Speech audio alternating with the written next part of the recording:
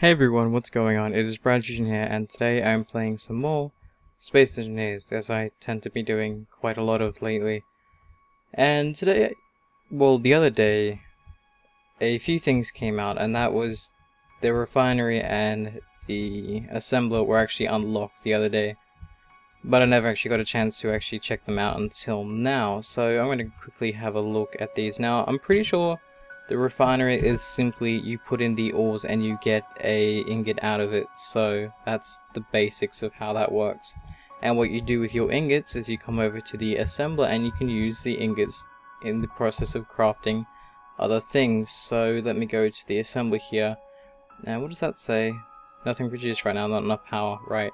So these are the things you can currently create through the assembler. So you have a construction component, you have metal grids, interior plates, steel plates, girders, small steel tubes, large steel tubes, and you get the idea. I can just hover over it. Motors, displays, reactor components. So basically I think it's all the parts or components that go into making what we currently can use now, whether it be gravity generators, motors, or reactors. And even the blocks seem to come in the steel girders, steel tubes. Then you have the interior plating, as well as the what was it called? I think it was just called the metal plate was the other part that I think would go into making a simple block. Where is that? Not display, not bulletproof glass. So that is actually a nice thing to see coming out is bulletproof glass. Yeah, so it was a steel plate, and the metal grid is obviously going to be used in the building as well. So I'm going to go and get myself some, or I don't think I actually craft anything yet, but at least I don't think I can find all the resources to craft those things yet. I have seen people spawn in items, which is pretty cool. So in my last few videos I showed off this ship quite a fair bit, and now I'm showing off there's a few variants of this ship. I have the Hellfire variant up there, I've got the normal one, and I've also got this mining adapted one. Now it doesn't look that good, but then again it is simply built for mining. I've just kind of adapted the arms in, so I know, I thought it looks pretty cool, though I am afraid the missile might hit the... No, it's clear. I haven't used it yet. This also has a ore detector on the front of it as well, and two lights replacing two of the guns. So, that's my HUD on. I'm not sure how the ore detector actually works, so let me go in. Where is the ore detector? Here it is, on. So I'm not too sure what happens when it's on, but we shall see. And we have the tools and everything down there. So it can still defend itself. It's got, I think it's got 4 missiles still, and it has the guns as well, and it does have the lights if I ever need to get up close and personal to something as well. So I have the ore detector on, and I'm going to see how this actually works. So I haven't actually used it yet. Oh, that was a problem with this ship. It doesn't slow down in time. Live! Well, that was close. That was really, really close. Yeah, I keep forgetting, and also with the extra weight on the ship, it doesn't help much either. So with the ore detector on, does it actually change anything at all? I mean, there's just a high possibility that doesn't actually do anything as of yet. So let me turn my lights on so you guys can see how they... I like how actually cool that looks. It's just giving me like a little box so I know where to where to look. And let's get the drilling arms out. Let's get myself some gold by the looks of it. Let's get up nice and close and personal here. There we go. Now, there is probably going to be a problem with having the framework covering the drill. I just put that there for aesthetics mainly. So we'll just drill our way through these parts here and see how much gold we can get, and we can take that back with us as well. I might get some more resources whilst I'm here as well, and I'll end the video by showing you guys my Hellfire variant of this ship. So, got a fair amount though. It does look a bit buggy over there with the framework. And so let me not hit that. And I'm pretty sure I saw another bit of mineral floating around here somewhere. There's that copper by the looks of it down there. Is there anything over here? No, it doesn't seem like it. Okay. So I'll go, and I might get that copper that's down over here. See, let's go over here. Yeah, I have realized that this is a slight problem with the ship with the drilling parts on, is that it does take a little while, because it's only got those 3 engines at the front now. So, I mean, I've dealt with it on the normal ship. I haven't actually really flown the mining one just yet. So let me just drift over that. Did I drift over that? I'm still drifting over that. Okay. So here we have the... I'm just using one because I don't know. I'm not sure what this is. It looks like copper. I could be wrong though. So let's get some of this, and I don't know what that is. So that might be stone. We'll see when we get back. Anyway, we'll just collect a bit, and we'll turn it into ingots. So, oops, I might have destroyed. I just destroyed the drill. Sorry. Ah, come back here. I don't think that was a piece I was meant to pick up, but there's all these little pieces floating around. Where's the bigger chunk? I knew there was a big chunk floating around somewhere. You're not it, but you will kind of do, maybe. Oh well, we still have one with the gold, so we can at least use the refinery to show you guys what it is that I wanted to show you guys in the first place. So we'll fly back over here. And I apologize for not having made anything decent lately. We've gone through a massive heat wave for the past few days, and since that, because of that, I've had a massive heat stroke. So even now I'm still not feeling well. I'm still feeling kind of dizzy, tired and exhausted. And I haven't even done anything. I've just been resting, and the heat hasn't helped much at all. I'm not gonna lie. I mean, it has been, what has it been? I think it was, sorry, it's been the hottest it's been since 1940, with the temperature getting up around 45. That's about 117 degrees Fahrenheit, I think. I'm not good with converting it. That's close enough anyway. But yeah, it's been extremely hot. And because of that, I've been feeling well. So I'm going to grab the ore I have here. I have plenty of it. Hopefully I have plenty of it. Let's go use the refinery. I have gravity here, so I can just walk. Sorry, not turn my lights on. So let me drag this in here. And I'll drag this in here as well.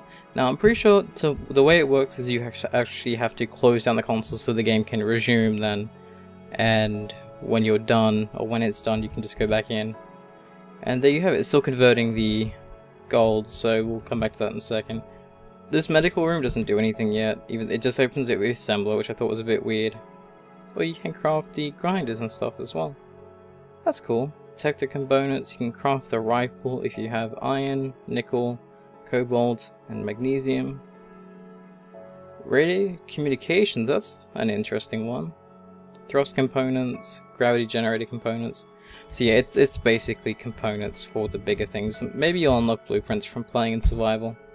So here we go, we have the gold ingots and nickel ingots. I don't think we can make anything out of that, but you know, I can just stick it in the machine and act like I've done something. So they are in the assembler now. Yeah, there they are. So if I was to try and make something, I don't think I can make anything, just this stuff. Nickel and gold. Nothing, I don't think. That was a lovely combination to have, but you get the idea. You can, once you put all the resources in here, you can click maybe up there, and then if it works, I'm gonna go back to that. Not enough materials. Yes, so you drag this into a Q bar. I guess this would be the Q bar. And if you had the resources, it would start crafting it, and you can come check on it whenever you want. So that's how those two things work. And let me show you the Hellfire variant up the top before finishing off the video. This was a bit weird. I was trying something cinematic because, well, that's actually something I'm probably going to end the video with. It would be an announcement for something I'm also working on, which we have drafts for so far, so we're making progress. There's a car, typically. Sorry about that. It's pretty late as well, so I don't know why there's cars. The thing I was trying to do here was I was trying to get it so it would look like a vehicle was taking off if I had the right angle. So I would just be sitting here and I'd turn the dampness off on the vehicle, park it down there so I can get myself lined up, and I can just watch the vehicle rise up so it looks like someone's driving the vehicle upwards. And that's just me rambling and just doing stuff. So yeah, to the right we have the normal ship, as you guys can see it in its glory. I don't know why I like this ship so much. It's got terrible handling, but I've gotten used to using it. So the normal ship itself has 4 Gatling guns and 6 rocket pods all together, and that's the basics of it with the 2 big holes there. Now the Hellfire is a little bit different. It has Well, I actually haven't counted how many Gatling guns that is. But you can probably guess why it's called Hellfire now. And it still has the same 6 missile pods. But I did get rid of the 4 Gatling guns on the front, just so I wouldn't be spraying in multiple directions. And I put all these thrusters here to try and counteract the force of the Gatling guns. Now this does quite a lot of damage, surprisingly, to even larger ships if you fire it in a like a long period of time. Oh god, I wish I wasn't feeling sick whilst doing this. Anyway, I'm going to show you guys its damage if this thing slows down enough. So here we go, I'm trying to get an angle here. Let's see how much this does. So, well, there we go.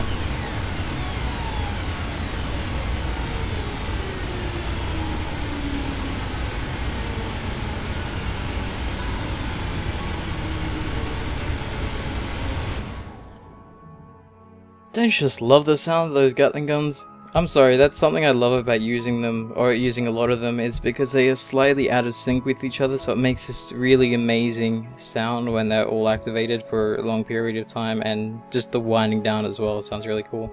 But as you guys saw, it actually did deal a fair amount of damage. Now, it may not have actually punched it through anything, but it did enough to actually damage the enemy ship in that floaty light. Aww, floaty lights.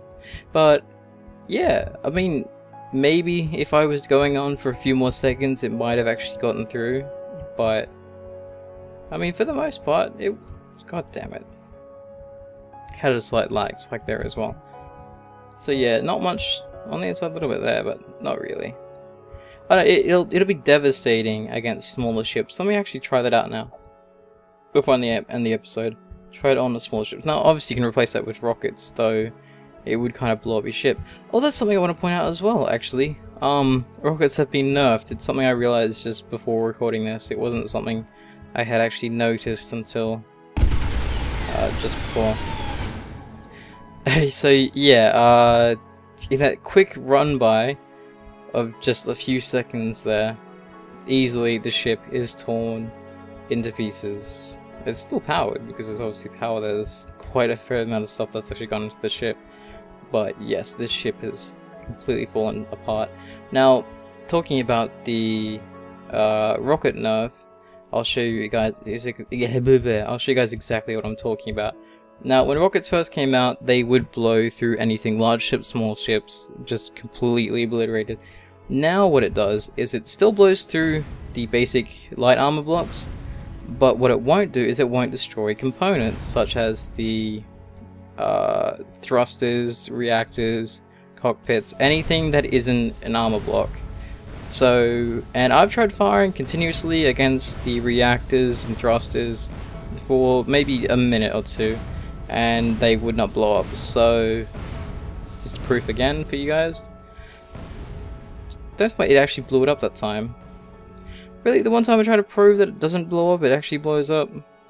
Well, it took a fair amount of missiles to blow those up. It's weird because I was doing a test before and I was just sitting here just blowing it up and just it wouldn't do anything. It just sat here. So maybe they do take damage. They just take very, very minuscule damage. Is it gone now? Yes, it appears to be gone now. So yes, it does take a lot more rockets to damage the component blocks. Why'd you go away in one shot? Probably because I had damaged you previously. So I guess the only real way you can really affect a big ship like this now is to actually cut off the pieces from the main ship. So if I was to go, like for example, cutting off there, so that part would no longer be connected to that anymore. That would be the main way I could picture something being done. But anyways, I just want to show you guys, God, my brain is still all over the place. I hate being sick.